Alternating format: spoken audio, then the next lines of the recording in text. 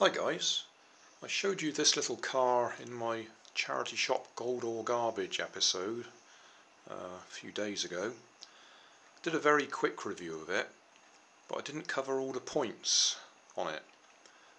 Main thing is there's no transmitter with it, but luckily I have quite a few 27 megahertz transmitters that it works with. There's nothing written on it to say it's 27 megahertz, but it is. So if I turn it on, we get flashing lights and it works. And that's all I covered in the review. But there's a few other things I ought to point out if you should happen to see one of these in the shops. Not in its original packaging and not with the transmitter, i.e. just like I bought it from the charity shop. First thing, I'll just turn it off again, is the batteries. I didn't even take the battery cover off to look in the review, but there's a problem. They are rechargeable batteries. So you really need the proper recharger or charger to go with it. Otherwise you're a bit stuck, because you can't just stick 4 AA batteries in there. There's nothing to plug them into. There is a little power socket just here. That's the power socket, and there is nothing there. There's a little diagram, but there's nothing there telling you what the voltage is. So, as I say, you're a bit stuck. If you don't have the right charger to go with it, you're not going to be able to charge it. Now, by trial and error,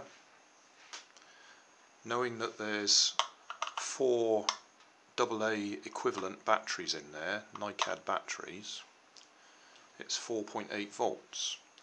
So that should plug into an ordinary USB lead and should be okay. So we have a problem. Just take the bottom off again.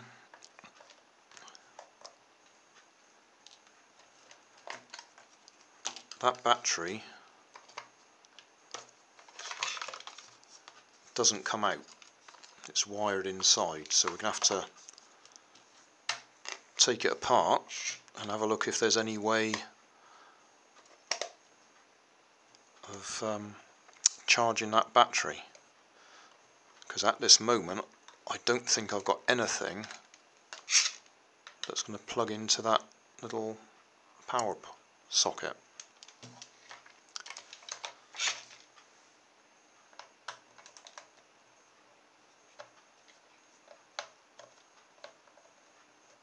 That's the battery leads coming up,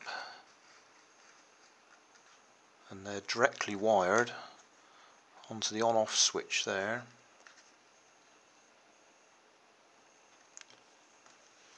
And that's the charger socket there.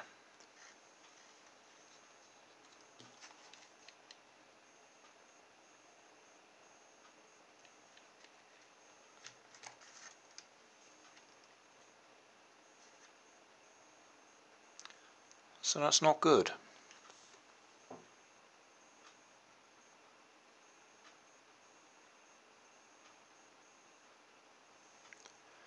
I'll have to go and see if I can find anything that will plug into that little socket,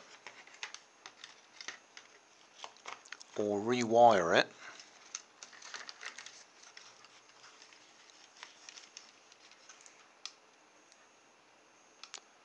to the type of socket that I can deal with. That's probably the easiest option. I'll have to have a look online just to see if there's any details I can find out about it, or maybe pick one of the ones up in the shop that I've seen and read the details there. The other thing that I was going to show you is if you push the switch all the way to the other direction, it's got a demo mode. Well, I say demo, it just plays music rather loudly. I won't play much of it, otherwise I'll get a copyright strike, I expect.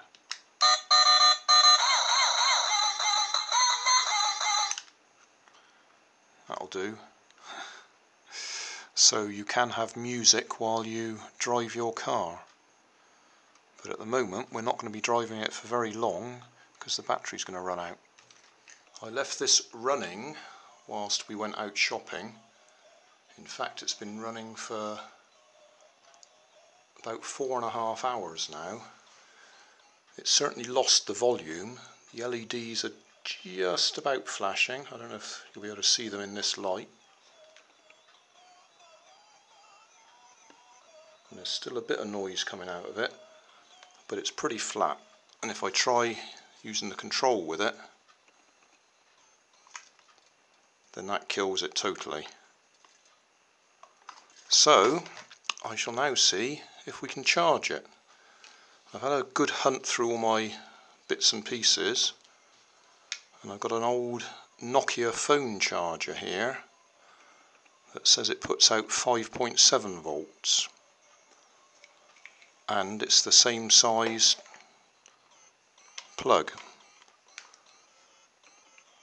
So I shall see if that will charge it. I haven't even checked whether the polarity's right. I shall just go and plug it in and try it. I don't suggest you try this at home. Certainly not unsupervised, because it might overheat. But we'll see what happens. I've plugged it in. It's only been in there for seconds.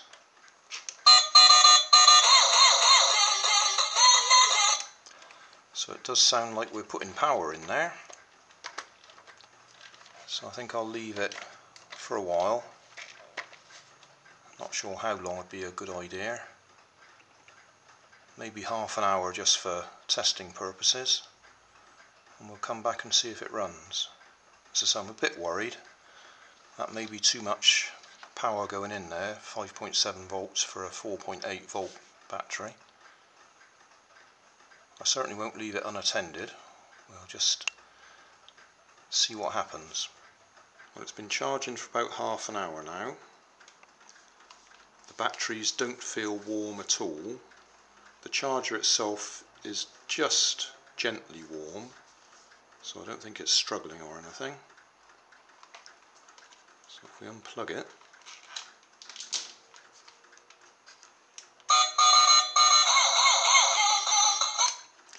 sounds like it's back up to full strength.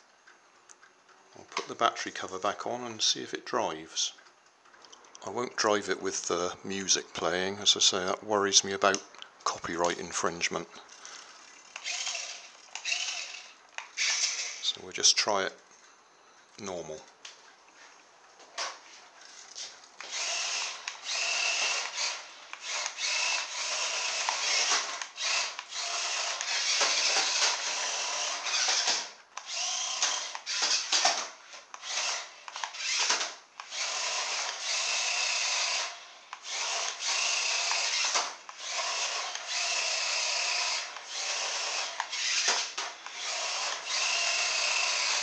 So, looks like we've been able to charge it.